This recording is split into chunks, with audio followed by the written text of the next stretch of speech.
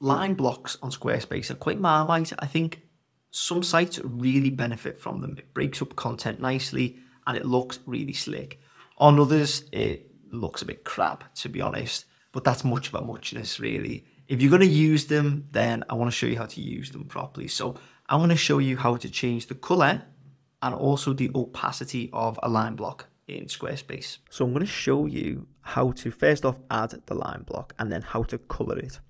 So if I go into edit, and then let's say I have a couple of pieces of content like this. So I want to separate this gallery from some text. So I use a line block.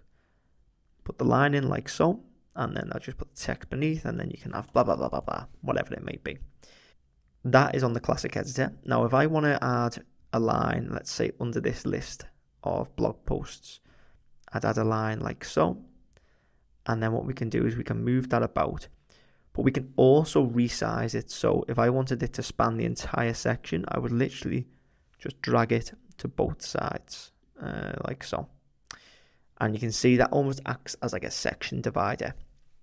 You can also increase the height like so, just to give it a bit more padding either side like this. So you've got it in place. Now what you want to do is just hit save, exit, and we want to go to site styles. So design, site styles, and then colors.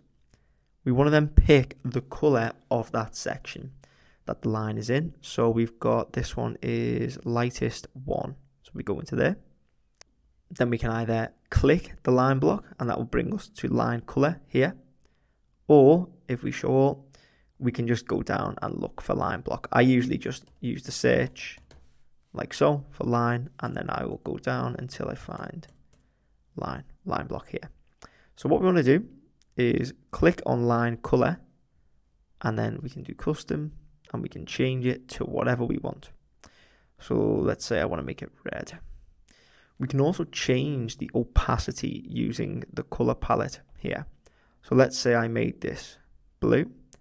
I can then change how opaque the line block is.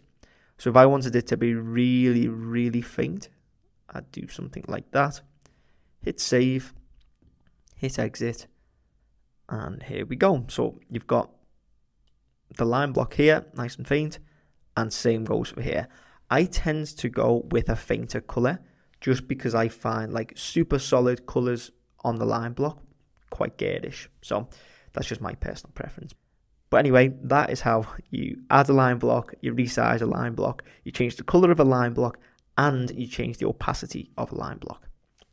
If you did find this useful, please make sure to leave a like, hit subscribe, and check out all of the Squarespace resources in the description below.